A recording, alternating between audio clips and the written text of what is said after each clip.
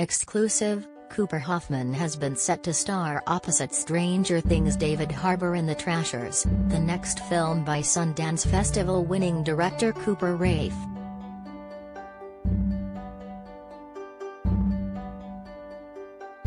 Hoffman, son of the late Oscar-winning actor Philip Seymour Hoffman, made a splashy debut in the Paul Thomas Anderson-directed Licorice Pizza.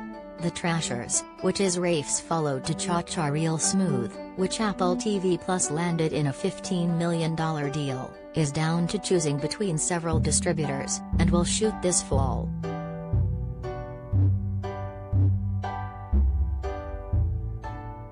Hoffman will play the son of Jimmy Galante, Harbour, a Connecticut trash magnate and associate of the Genovese crime family. In 2004, Galante bought the city's minor league hockey team and assigned his teenage son AJ to run it.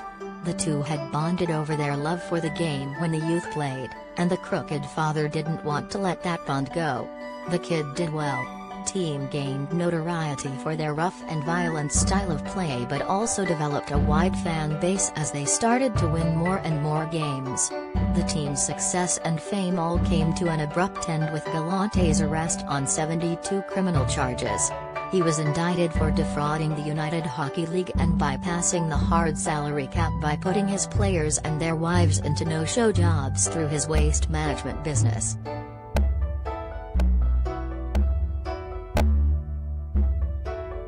Raiff will direct from a script by Adamar Perlman, Billions, with current revisions by Raiff. Producers include Tom McNulty of MC2 Entertainment and Andrew Morrison of Yellow Bear Films. Micah Green, Dan Steinman and Dan Friedkin will executive produce for 30 West alongside John Wertheim and Adamar Perlman.